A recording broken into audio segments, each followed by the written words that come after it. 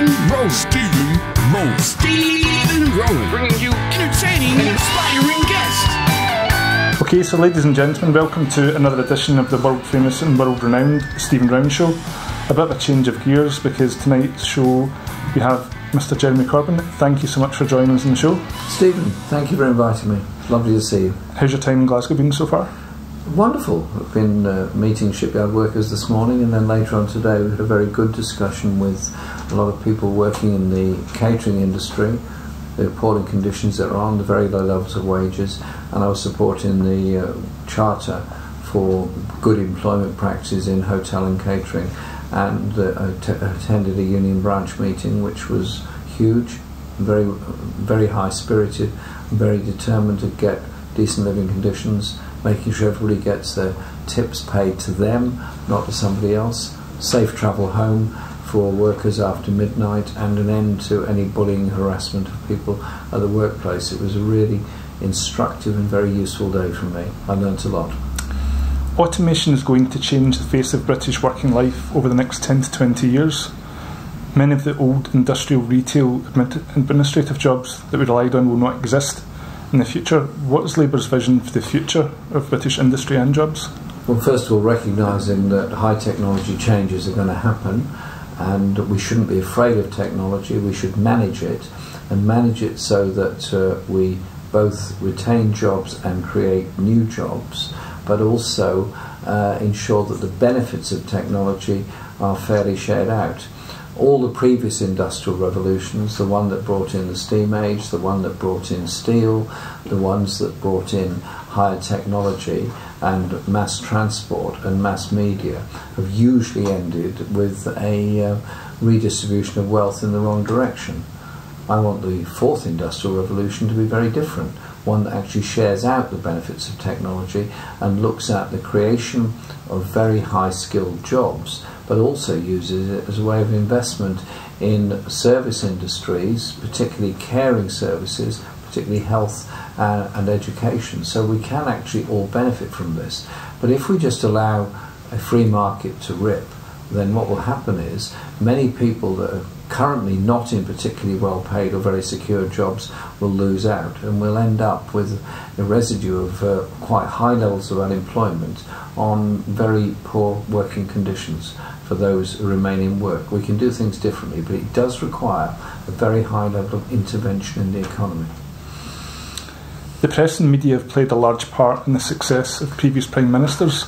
How do you deal with the press and media when it's openly hostile to you? Do you think the media is hostile to me? I think at times it can be, yes. I think so too, I agree. How we deal with it is by trying to get our message across in a different way. When we went into the general election a year ago this month, the campaign began, we did three things. One is recognised we were getting a high degree of hostility from much of the mainstream media, and despite the best efforts of a fantastic media team, that wasn't likely to change.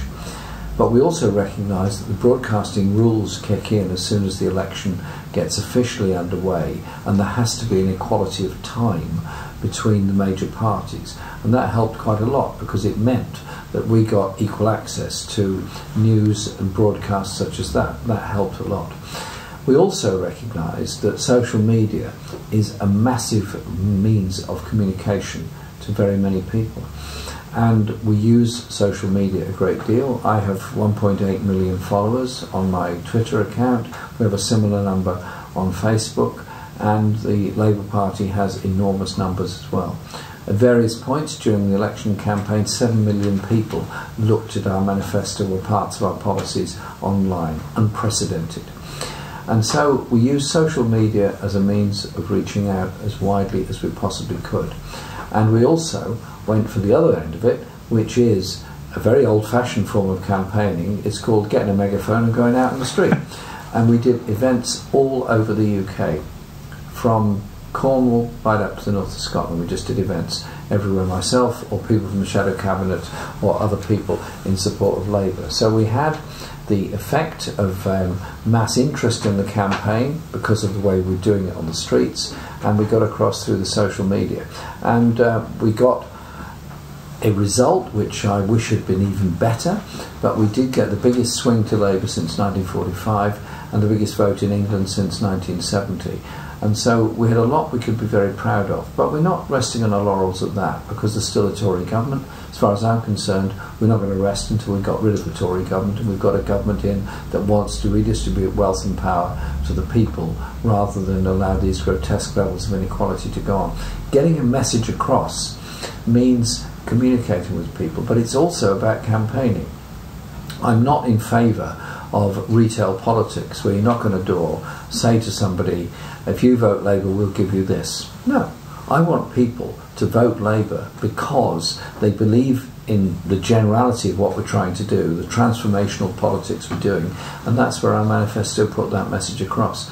It's about mobilising people on campaigns, and so that is what we're doing. And today, my long discussions with very large groups of catering workers was the right way to do things. It taught me a lot. I hope it helped them a bit, but it taught us some of the details of legislation that we're going to have to bring in to protect their conditions. Final question. Why did you want to become a politician, and what would you like to achieve before you stand down? Well, I never wanted to become a politician. It kind of happened, which is probably the best way, really. I did lots of jobs before I eventually was asked to stand for a council election in the early 1970s and was elected to Haringey Council. And I was also a union organiser and got more and more involved, and I was invited to put my name forward to be a candidate for Islington North for Labour, and was elected in 1983. And well, the rest is history, as they say. And I didn't seek ever to become the leader of the Labour Party. I was asked to stand and agreed to do so, and I was successful in that election because of the work of thousands of people in supporting that. What I want to achieve is a fairer, more decent society, one that's environmentally sustainable, one that doesn't walk by on the other side when people are rough sleeping and their lives are so disfigured by their lack of anywhere to live. I wanted to live in a world where we actually are able to use our energies to bring about peace, to bring about change in the inequality in the planet. A quarter of the world's population are in food poverty, if not desperate levels of hunger. There are 65 million people across the planet who are refugees at the present time. I want to see a very, very different world. That's why we have to bring people together to achieve it and challenge the centres of power that defend the inequality under which we all suffer. Thank you very much for your time. Thank you very much. It's a pleasure to be on your programme. Thank you. It's the Stephen Rowan Show. It's Stephen Rowan. Stephen Rowan. Stephen Rowan. Stephen Rowan. Bringing you entertaining and inspiring guests.